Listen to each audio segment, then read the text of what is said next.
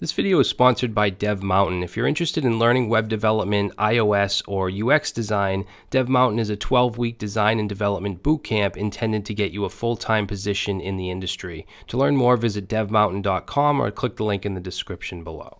Hey, what's going on, guys? So in this video, I want to talk about 10 really important things for every web developer to learn. Things that I feel are really important regardless of what language you specialize in or what framework or anything like that.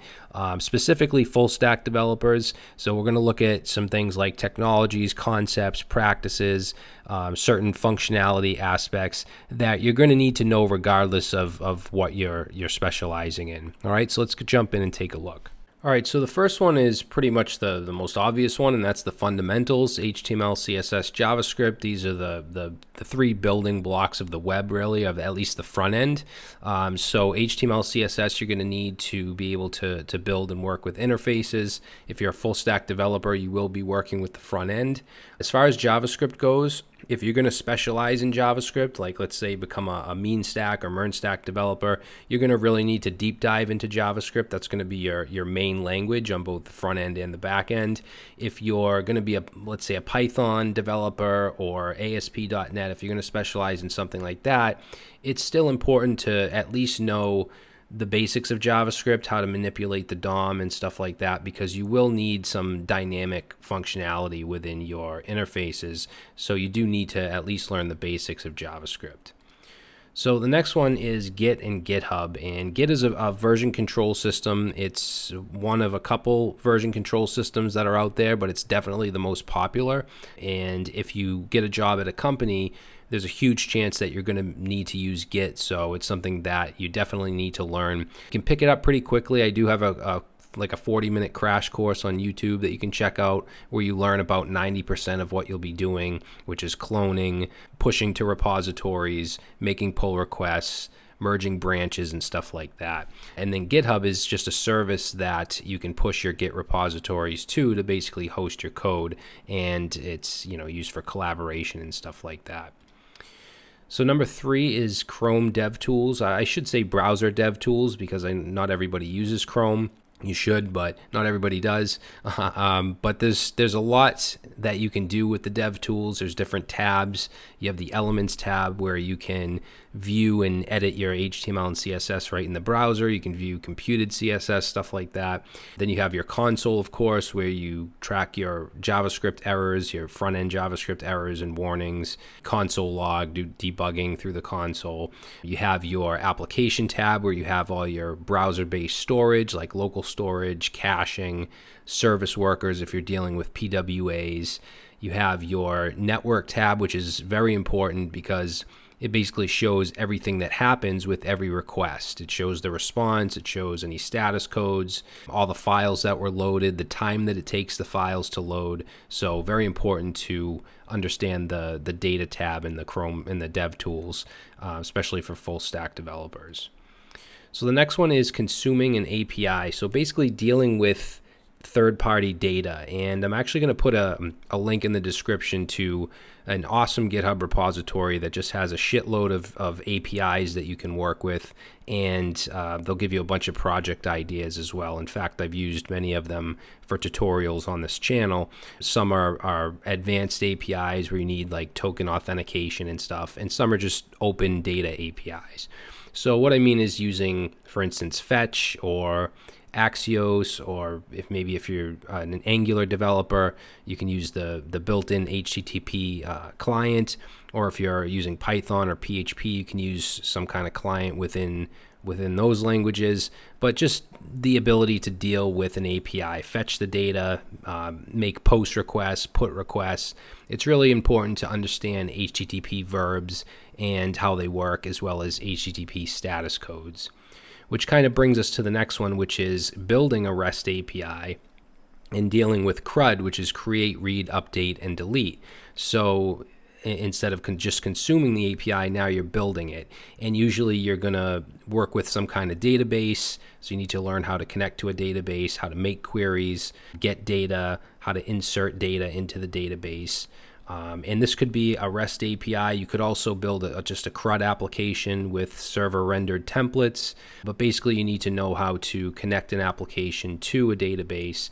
And it could be MongoDB, MySQL, Postgres. I'm not really specifying, any certain framework, language, database. That's up to you.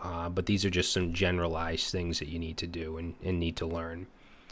All right, so next we have authentication, which is obviously very important. Most web apps that have any kind of functionality are going to have authentication. It's important to track your users. If users are allowed to create resources like blog posts or whatever it might be, it's important to know which user created which resource. And it's important to block certain pages for people that aren't logged in. So authentication is obviously huge in any kind of application development.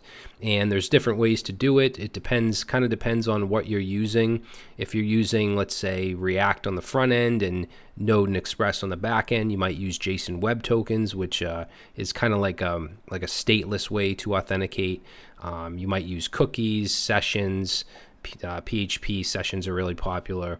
You have OAuth, so you can use third-party systems like Google or Twitter or GitHub to log in. So there's a lot of different ways to authenticate, but it's definitely a very important step in becoming a full-stack developer. So next we have MVC, or Model View Controller, which is a design pattern. And a lot of the higher level frameworks like Django, Laravel, Adonis are built on MVC, and then of course you can create your own structure, MVC structure. I actually have a PHP course on Udemy where we create an MVC framework. But basically it's model view controller, and there's a lot of iterations of it. For instance, Django is actually an MVT framework, model view template, because instead of actual controllers, that controller logic actually goes in the view, and then it uses templates, it renders templates. But if you understand MVC, it's really easy to understand different iterations of it. And just to give you a quick rundown, the model is your database interactions. So when you query data or you insert data into the database, that's usually the model logic. Then you have the view, which is just that. It's what the user sees. It could be a server rendered template. It could be something like React. A lot of times you'll hear that React is the V in MVC, which is pretty much the same for any front-end library or framework. Controller is like the director of it all, or the traffic controller, where it takes a request and then decides what to do, whether it's get some data, load the view, load some data within the view. So it kind of controls that through whatever route is hit. So MVC is an important step, an important thing to learn in full stack development. So next we have problem solving and searching. If you become a developer, you probably have some natural problem solving skills. It's important to build on that through projects, through algorithms, challenges, stuff like that. Searching, you're always going to be searching for stuff. I don't care if you're a developer for 20, 30 years, you're still going to be searching. Even stuff that I've done for years, I still have to search sometimes for the exact syntax. And then, of course, you're going to get strange errors and error codes that you need to look up. So, Google and Stack Overflow are going to be two of your best friends if you're a developer. So next we have writing tests, and this is probably where I lack the most. Tests can kind of seem a little useless, and in some cases they are useless. For small applications, you really don't need to do this.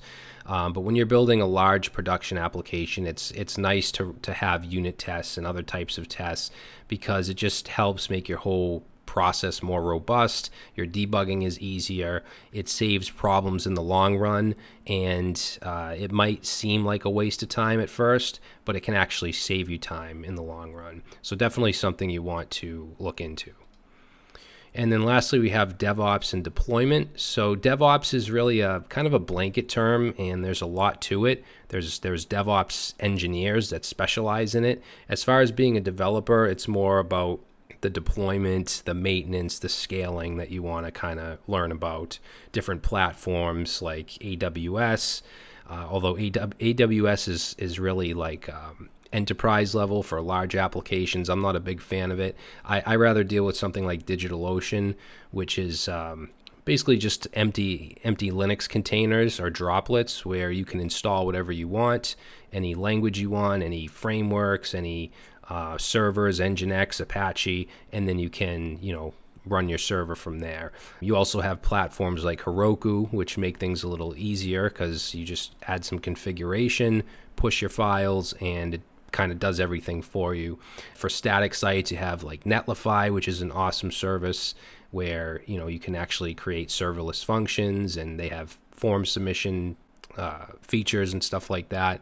You also have cPanel hosting, which is good for like PHP and WordPress. So there's a lot of different choices out there. I'm not saying one is better than the other. I would just say pick a process to really, when you build an application, you want to be able to push it to production really quickly and easily. So just figure out that process.